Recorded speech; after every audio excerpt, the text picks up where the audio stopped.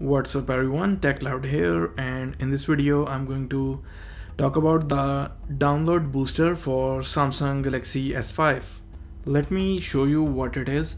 You can see the symbol on the notification bar on the top. You can see the 4G symbol and the lightning symbol beside that, and here you can see that working.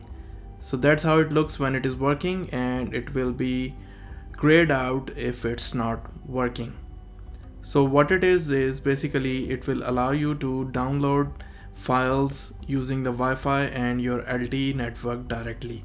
So how you can enable, go to the settings, then go to the download booster and turn this switch on. And please do note that it will require actually a file more than 30 MB in order to trigger the download booster, which is a little bit a bummer for me because I thought the download booster will work for the regular web surfing as well as the other activities, but it does not work for those activities because they are less than 30 MB for each file. But it is still usable because you can download the apps and games, big size apps and games directly. Just turn off that tick mark, download only on Wi-Fi, then it will trigger automatically, and you can see that right now my speed is almost double because it is using the LTE and Wi-Fi both.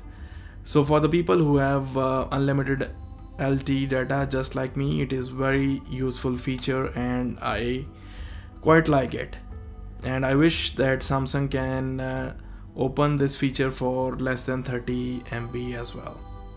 So it also works for other apps, like for example the podcast app. I can download podcast using the download booster as well. So guys, I hope that you have liked the video. Take care, see you, bye.